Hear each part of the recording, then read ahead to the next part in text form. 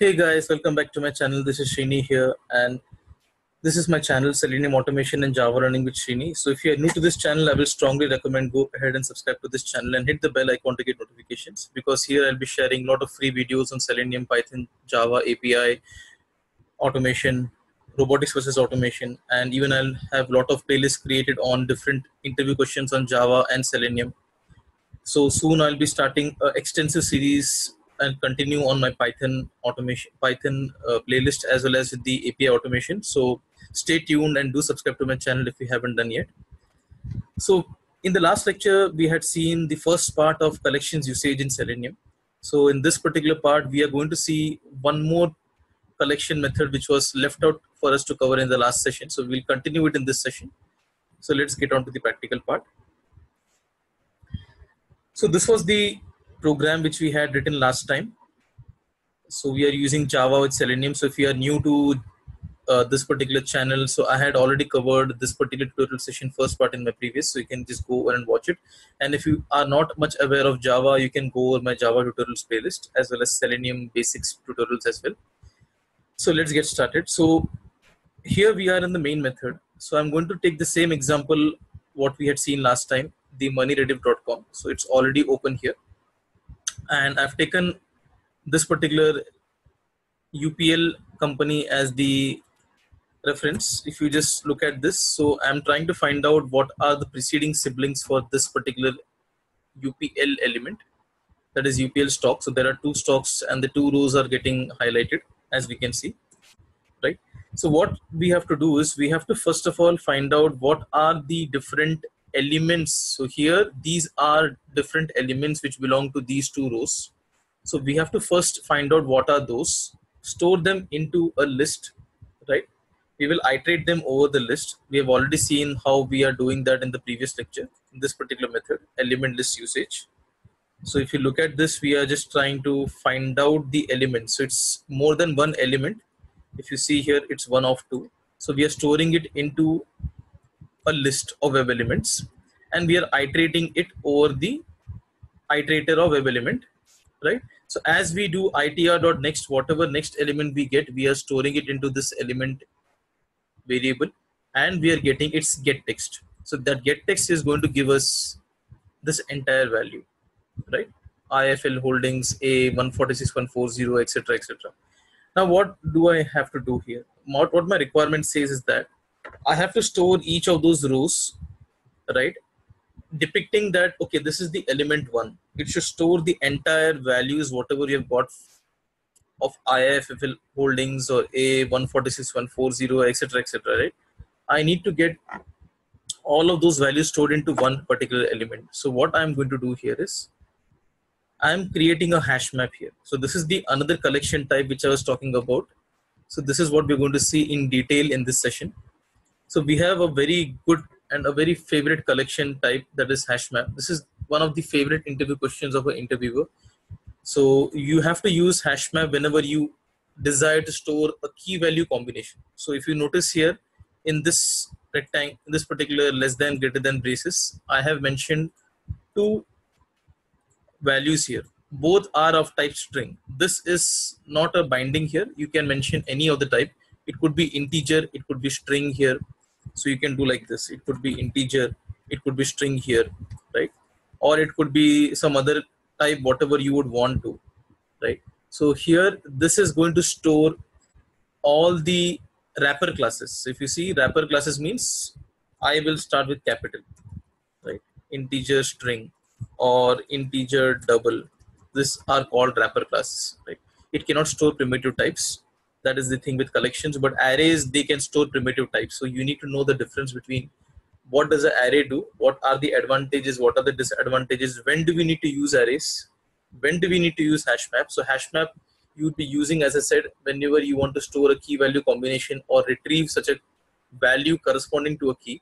In those situations, hash map is going to be very useful. Also, hash map is non-synchronized. That what do we mean by non-synchronized? It means it's very fast and effective because it doesn't require to wait for a resource. There is no locking mechanism here.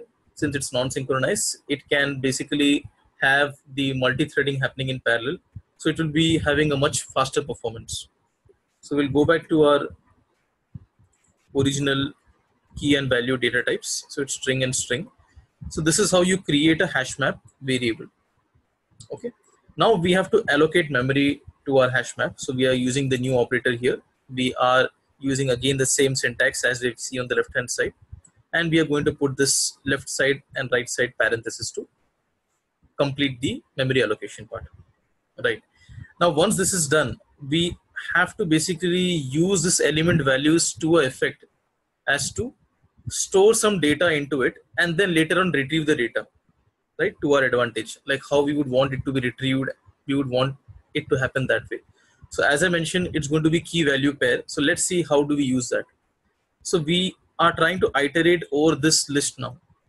SBI preceding sibling. Of course, his name is going to change because I've changed it to other value. So it's no more Chambal Fertilis because it has got changed because it's a dynamic website. So it will keep on changing. So let me replace this XPath here.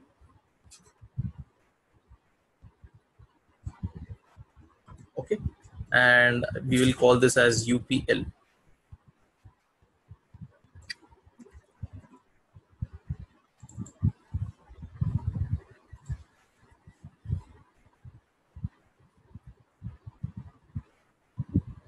So we'll just replace this UPL here.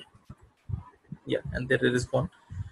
So what we are going to do, we are iterating over this list now, right? And once that is done, we are getting one by one all the elements and storing into web element. We are getting the get text as well. Now, whatever get text we get here is going to be the entire row data, this entire row data. So that we are going to store corresponding to saying as this is the element 1, this is the element 2. And that element 1 is pointing to this entire row of data. Similarly, element 2 is pointing to this entire row of data.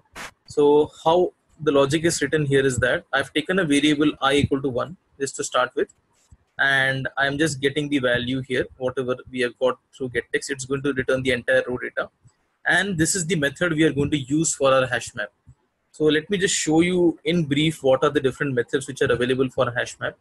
Just use the dot operator. You would be seeing a list of methods appearing.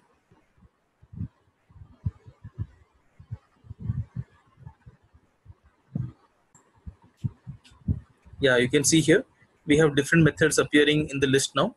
So we have get, we have contain, skip. There are so many methods which are available. For now, we will just focus on what we want to do. We want to insert the value into our HashMap collection.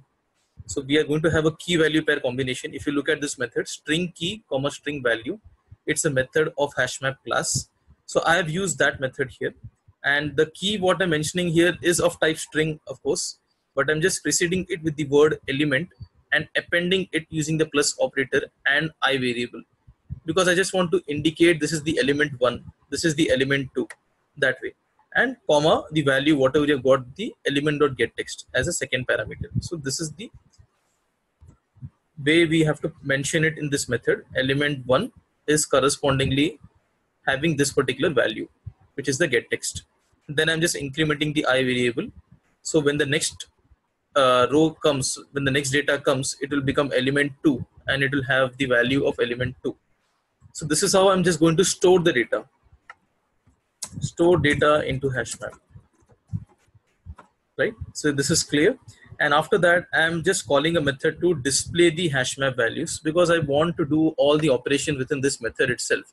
I need not again call from the main method a separate method to just print the HashMap values. So I'm just calling right away from this method itself. I'm just passing the HashMap. So whatever HashMap we pass it to this method, it is just going to print the value. So let's look at how can we retrieve the value from a HashMap. It's quite simple, but you just have to know the syntax and how to use it. So we have already got this HashMap string element values from that particular method. So what we have to do is again we have to use a dot operator. Now there is another method within HashMap that is called entry set. So just to give you an idea what is an entry set will have a collection of all the entries in a set. It's like a unique combination of the values in a set. As we discussed earlier, set is going to store only unique values. So this is going to be a unique combination of entries. When we say entries here, it's more than one entry. and each entry is going to be a combination of string and string, that is key and value. That is why we are going to say this as an entry set, right? So if you do a mouse over on this entry set, it is going to return you a set of entries, and each entry is going to be of type key and value, string comma string. So that is how we have arrived at this particular data type, and this is the variable name element set. Now you're going to use this variable name and you have to iterate it over so that you can retrieve the value one by one. So I'm going to say again the same variable here, dot. Now, as we had seen in our other collection interface methods, we are having this iterator method as a part of the collection interface. Since HashMap is also implementing the collection interface, it is also having this iterator method, right? So I'm going to use this iterator method here, and once we do a mouse over, it is going to again show you what is going to be the type. It is iterator of entries, iterator of entry, string and string, the same data type. So we've used the data type of iterator here and created a variable ITR. Now till the ITR has got next record, it is just going to get one at a time each and every entry. If you say ITR.next, if you do a mouse over again, it's going to give you an entry of string comma string, right? So that you're going to store it into this variable, right? Now, how do we retrieve the key and value? That is the most important part, right? We need to get key and value, saying element 1 is having this value. So we are going to get that by this particular way. We have already got the entry here. So we are having a method entry.getKey. So it is going to get the key of your entry, that is this particular portion, and we have just separated it with some space, and value is the entry.getValue. So this is how you use the methods of your HashMap collection to get the key and get the value, right? So I hope you have got this concept clear. So let's run this program and let's see what is the output.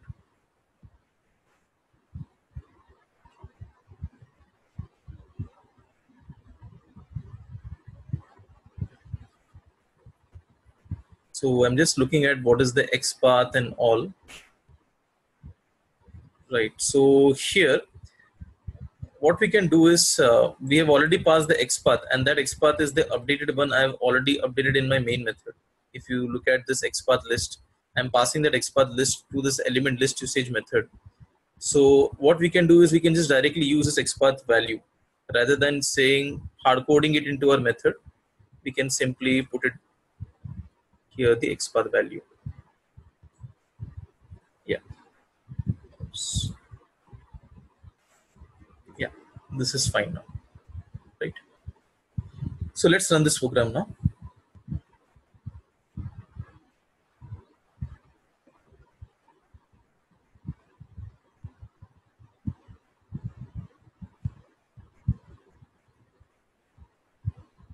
Okay, so there seems to be some error. Let me look at what is the error. So it's saying a null pointer exception at main method and element usage 35.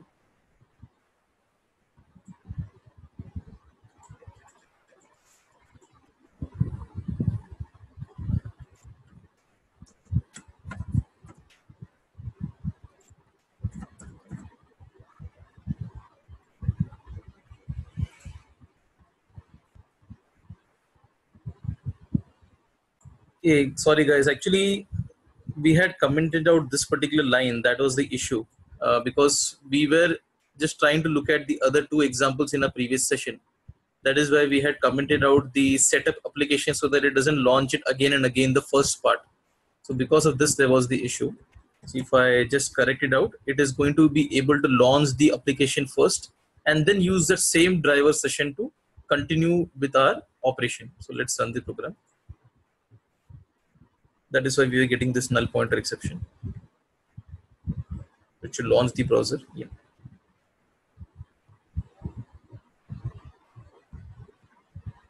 And maximize it.